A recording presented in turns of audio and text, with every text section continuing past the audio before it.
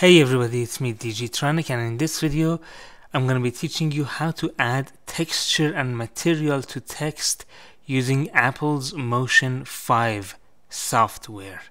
Let me just adjust the size of the viewing window first.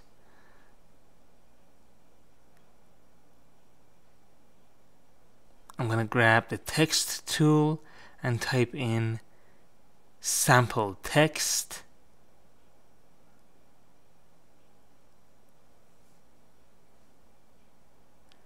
I'm going to highlight it and I'm going to click on the text.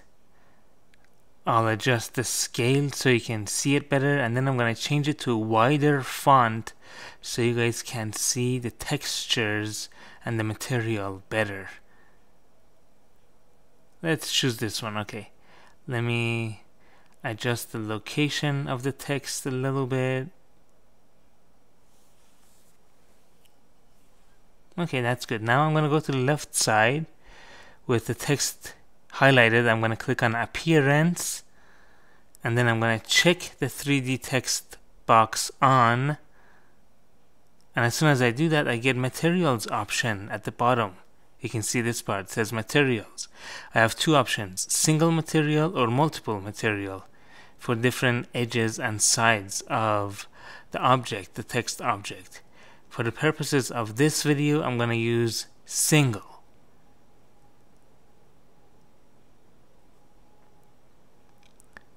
I'm going to click on the material icon to see the list of all the materials available.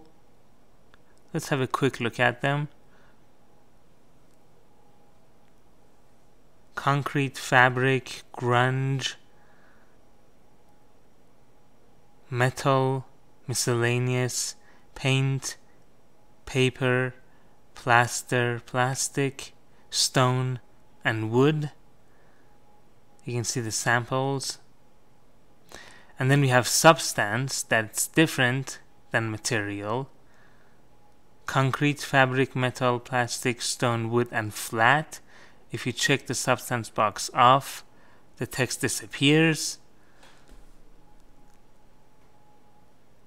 Let's try some of these different materials.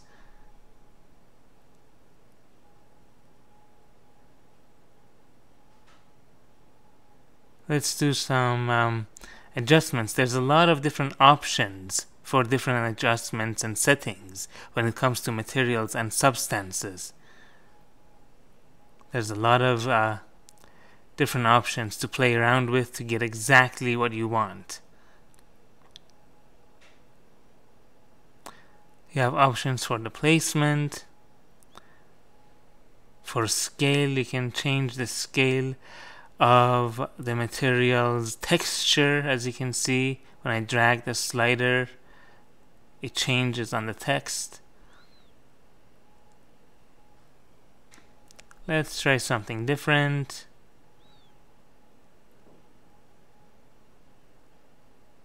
Oh, that looks nice.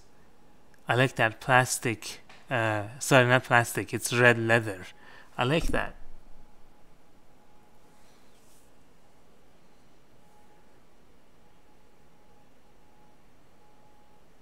Let's try a metal. Let's see, copper. That would be nice. Oh, that looks nice. I like that look. Gives it a Western movie type look and feel to it a little bit. There's different polishes or finishes, as I should say. A lot of different options to play around with, just to see what each one would look like.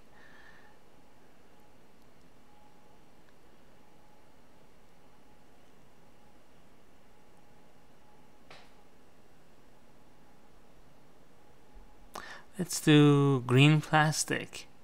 Oh, that's very cartoonish looking. Kind of nice. You can go with gradient or color. You can change the gradient.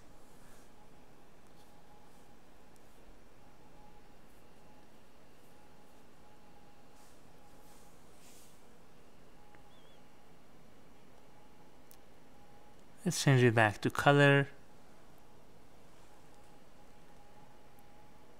and you can pick any color you want, just like the rest of Apple's Motion.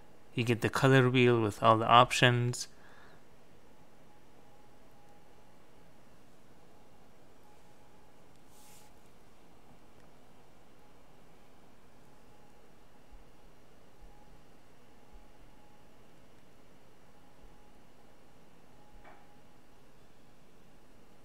You can even save the material with the settings you created. You get this save box. Saves it to the library for you on Motion. Let's try something miscellaneous. Scales. That sounds interesting at least.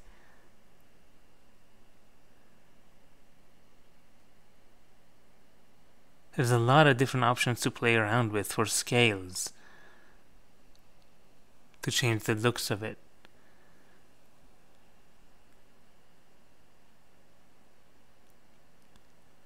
Let's do paint. Oh, car paint. Now that's nice. That looks cool. Well, thank you for watching this video. Don't forget to subscribe to my YouTube channel and follow me on Twitter. They're both Digitronic. I'll see you in the next video.